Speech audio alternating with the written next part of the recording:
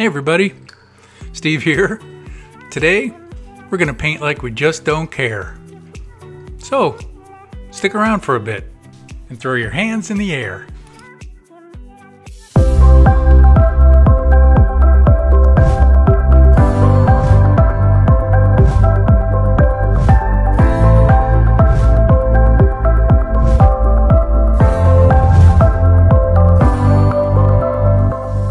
Here's the scene I'm going to sketch today. It's the back view of this Abbey Saint Foy in France. I have sped up the video just slightly, so it's about 2 times speed. So it's much slower than a lot of the time lapses are, and I think you can see what's going on better. The main thing on this is this is what I do when I go out and I want to have fun. I don't worry about having everything be real accurate. This is much more playful and enjoyable. And I don't start with any kind of an underdrawing. There's no pencil. I just start drawing and let things fall where they may. For me, if I start with the pencil underdrawing, normally I'll tighten up. And there's nothing about this that's tight. It needs to be loose and fun and just see what happens. Happy accidents. And I think the same thing will happen with you if you go out and just relax and lean into it. This particular technique, and I've been using this, geez, as long as I can remember, back when I was doing storyboards and such like, you're gonna find that you don't dread going out and drawing because, you know, the looser and the more often that you do this, you're going to develop your own style. You're going to find that this is just plain fun, and it's very difficult to make mistakes that look like mistakes. You know, you're going to make mistakes, but you can correct things as you go and hide your boo-boos. And the great thing is that the more that you do this, the funkier your style is going to become, and everybody's going to be able to say, oh yeah, I know who did that. You know, it will instantly be recognizable as something that is your signature style. But let me get back to talking about what it is I'm doing here. As you can see the reference there on the lower left, I'm putting in all these different pieces, parts, the towers, the roofs that are angled. But I'm not measuring anything. I'm doing everything by eye. Here's my little homage to Ian Fennelly. If you're not familiar with Ian's work, I'll put a link to him. He's a wonderful urban sketcher. He does really playful urban sketches, sketches of buildings and old trucks and such. And he seems to always put birds in his sketches. So I thought I'd do that for Ian. The window that I'm putting in there, the stained glass window, I really can't tell what it looks like in the photo reference, so I just made something up that looked kind of like a stained glass window on the side of a church. And I like to add some of this shading by my squiggly lines. My style is very loose lines.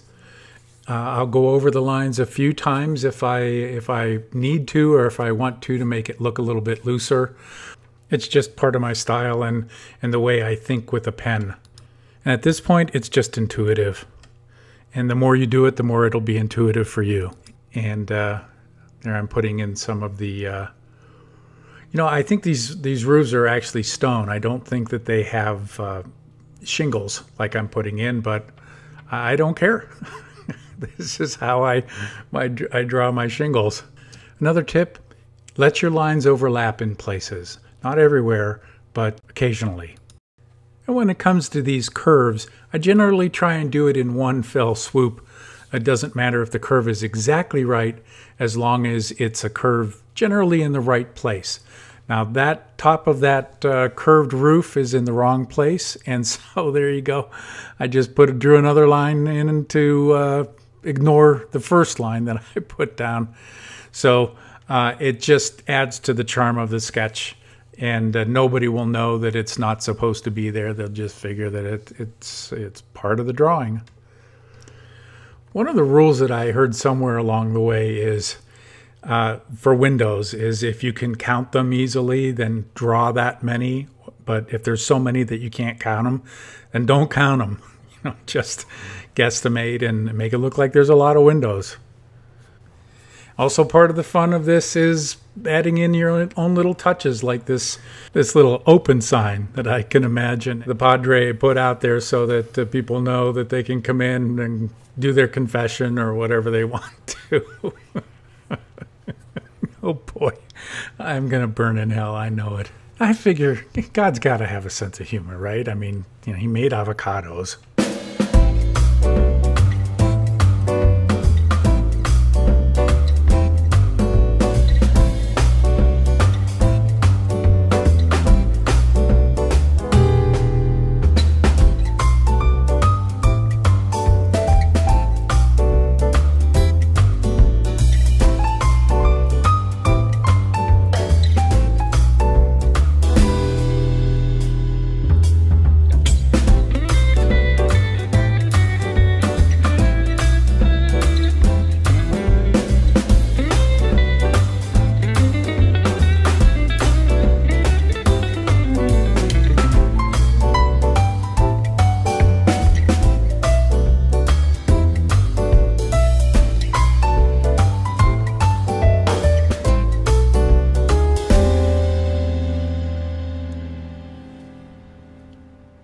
So right about this point, I decide, these monks, they're probably wanting to cash in a little bit on the tourist market, so they've got a coffee shop up in the bell tower. So they hung their shingle out for espresso, and there's their sign. I mean, you kind of make up little stories about this as you go. And hey, they had to find a way to keep the lights on somehow.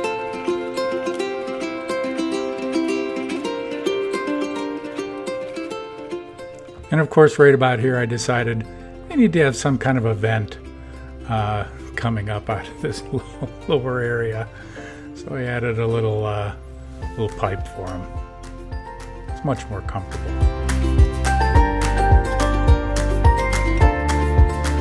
But I hope you can see that as this is coming together, it's a real funky style. There's nothing that screams architectural rendering about it. It's just playful, and sometimes that's exactly what you want when you go out. Don't put that pressure on yourself if you don't want to.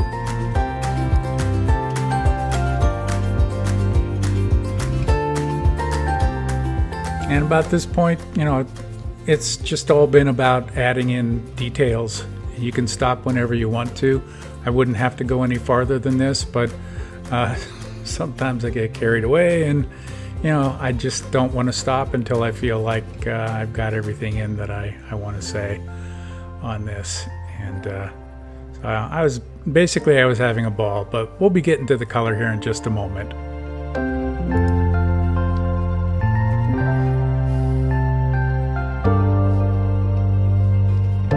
This is basically what it looks like if you're drawing drunk. Which I don't recommend, by the way. Naughty. Well, that's about all the damage I can do with a pen. Let's see what we can do with color.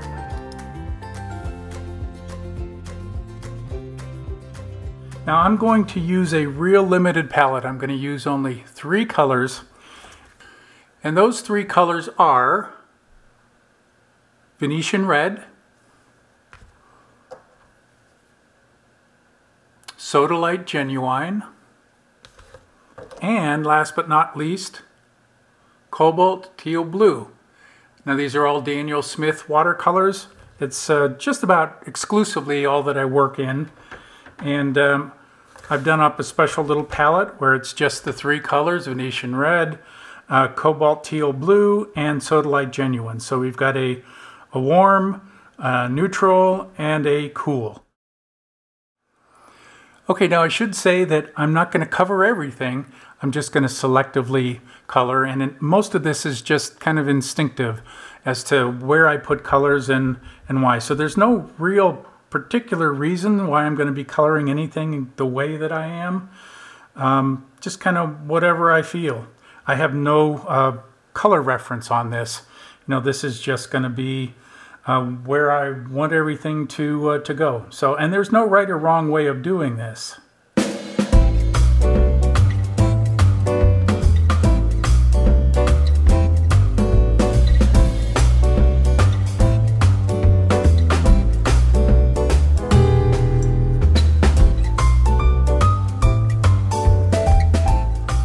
I do think I want my focus mostly to be in the front here. Go ahead and add some of this teal in. I don't mind if they bleed together. In fact, I actually want some of that. You're hit. You're bleeding, man. I ain't got time to bleed. Oh.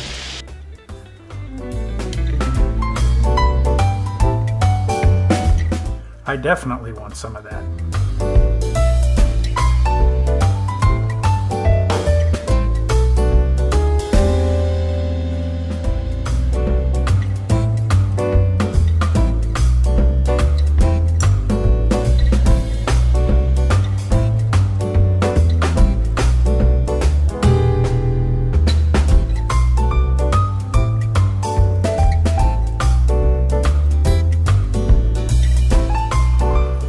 This is really, you know, let's just have fun with it.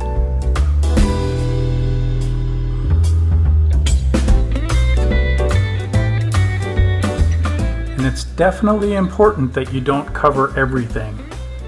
You want to let some of this fade out.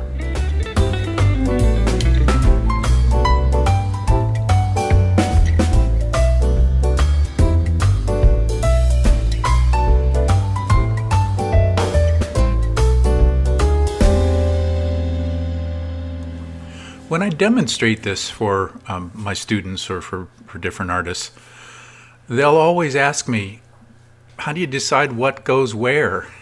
And, you know, it's a really valid question. And I would have to say, at some point it comes down to your artistic choices. You have to decide where you want the eye to be, make those your strongest colors, and selectively allow it to fade away.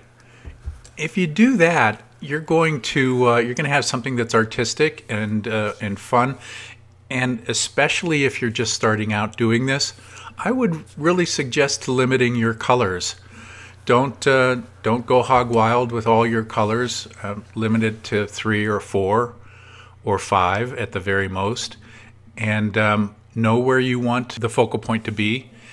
Make that your strongest color, and everything else can kind of fade away from there. If you do that, you won't go too far wrong. Heck, but even if you do, you haven't invested too much time in this, you know, and I'm sure you would have enough time to sit down and try it again, using the knowledge that you gained from the first attempt.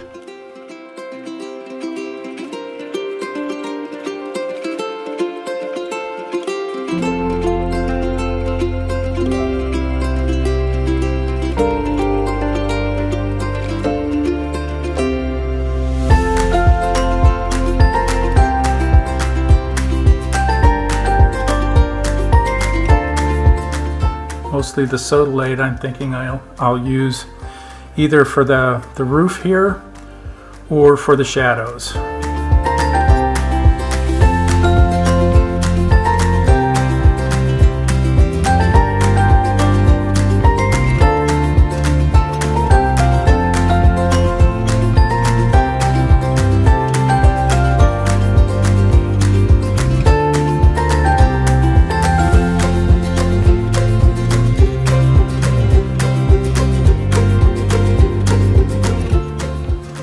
Definitely do not stay within the lines on this. You want this sketch to look as loose as the actual drawing part is.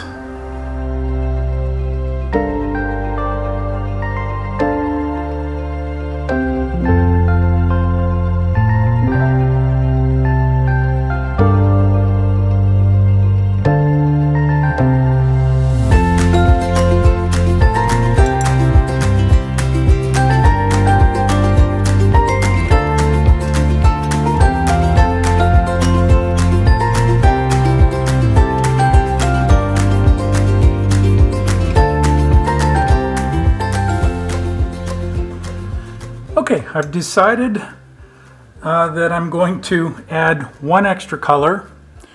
I'm going to add this yellow ochre right here, and I'm going to add it just to warm up this this Venetian red just a little bit. So hey, my sketch, my rules, right?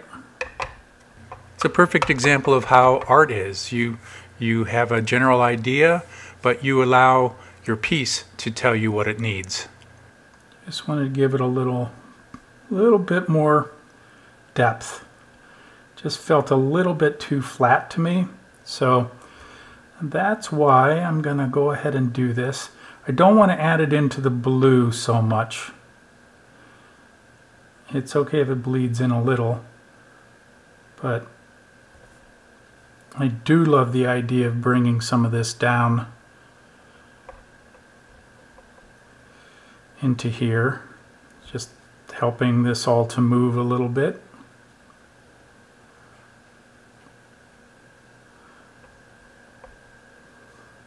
I want to overdose on the color, but I do love me some yellow ochre. Goes so well with this Venetian red. Gonna leave that. So much of this, it's just intuition, you know, where you feel like you want your eye to move. And I do think I'm going to go ahead and add some color on the sign, just to call that out a little bit. And the coffee shop sign up here. Bring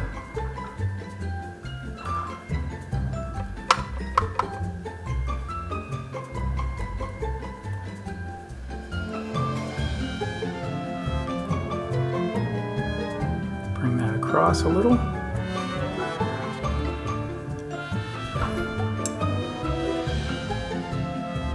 And I don't think I want the teal to be spattered, but maybe a little of this Sodalite Genuine knocked back.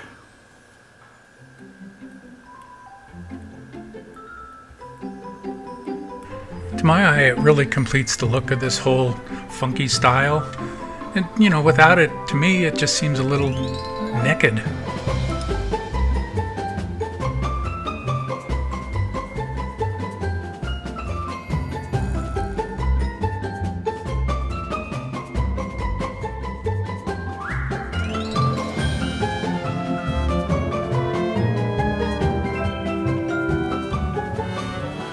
Alright, go in here and do some shading now that this is dry.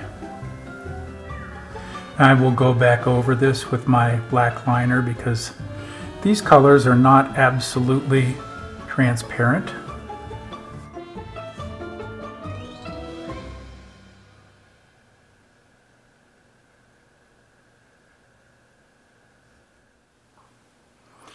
Alright, so we've got it all colored. Now it's just a matter of going back over it with a little bit of my pen here. This is a medium, so it's a little wider than the original that I did, and this is going to help me to be able to really call out those dark areas that kind of get lost a little bit in the color wash. And don't worry about being absolutely right on the line that you've already put down there. This is a very forgiving technique, and you can go ahead and miss here and there. It's not a big deal. It's just it's part of the style. But if you don't do this, your drawing is going to look kind of anemic. Don't feel like you have to go over every line, just the ones that were kind of obliterated, or if you want to heavy up the outline a little bit. Okay, real quick, this is the jelly roll that I like to use, and it is opaque and it's water soluble, so if you put it down and you don't really care for it, don't worry about it. You can always lift it back up again. So let's just go in and reinforce some of this. Again, I don't put it everywhere, just wherever I feel like it really needs to be separated from what's going on in the background. See, that got a little muddy in there, so this is nice to be able to go in and call those out. Don't have to do them all, just kind of where you feel like they're important enough to go back in. And this part is really like every other part of doing this technique. You don't want to do these white lines everywhere. You want to kind of selectively put them in and know where it is that you want your focus to be and make these white lines more around that area. If you do that and then just leave the outside areas alone, you're gonna end up with a sketch that you really like. Here is the finished sketch. Really, don't be afraid to go out and give this a try. I think you're going to be pleasantly surprised if you do. And let me know how it goes. The exciting news is I just opened up a Gumroad store where I will be selling this sketch and a lot of the other sketches I do throughout the year. Some of them on YouTube here as tutorials and some just for myself. So if you're interested and would like to own an original, take a moment and check it out. I'm going to close up the studio now. Thanks for stopping by. I hope this helped, and I'll see you down the road.